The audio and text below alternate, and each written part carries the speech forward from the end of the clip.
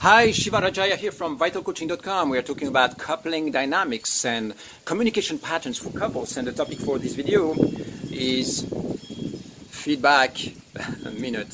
There's a beautiful wind kicking in right now. So some of those advices that I'm giving you here in the clear communication overlap a little bit, but it doesn't matter. It's okay to listen to them multiple times. So the feedback minute is something that is really powerful to establish in your relationship. It goes together with daily or weekly check-ins, but sometimes it's just something that you might have to do or want to do exceptionally. And the feedback minute is this. It is that instead of just coming to your partner and just bombarding them with some feedback, what you have to do is to create a safe space and a safe container and a time, and just take the time to sit down. You know, before you share something, the feedback minute is this.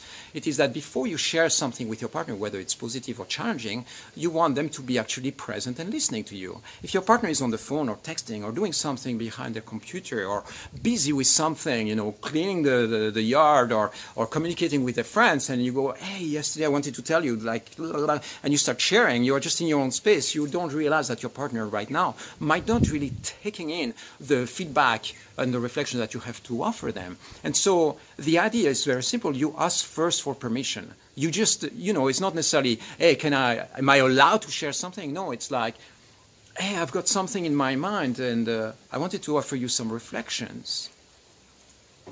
So you can do that within the context of, you know, the daily or the weekly check-in, or you can do that at some moments where it's exceptional. It's like throughout the day there might be a moment where something is happening in your field. The thing that is very important is you check first with your partner if this is a good time.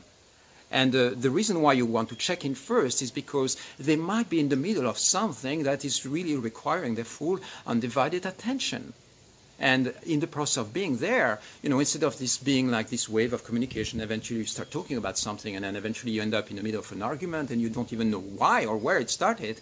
You know, the reason why people start fights like that unconsciously is because they are not really present.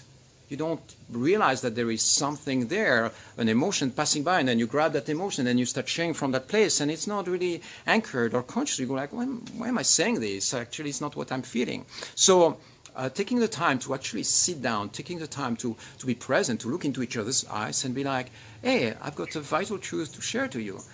I just realized how much I love you and how much you mean to me. And the depth of the connection and the relationship that we have just thrills me. Every day waking up next to you is just such a gift, and I'm really enjoying that.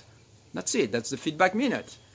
And when you receive that feedback, you know, the goal is very simple. It's like, thank you for sharing your truth. You don't have to respond. You don't have to apologize. You don't have to block a compliment or block a challenging feedback. You just receive it, pause, integrate it. Thank you. That feels really good. It feels really good to hear that. I'm glad you're having a good time in this relationship. So am I. You see, and those protocols are really important because they give a certain form of structure and safety to the way you communicate in your relationship.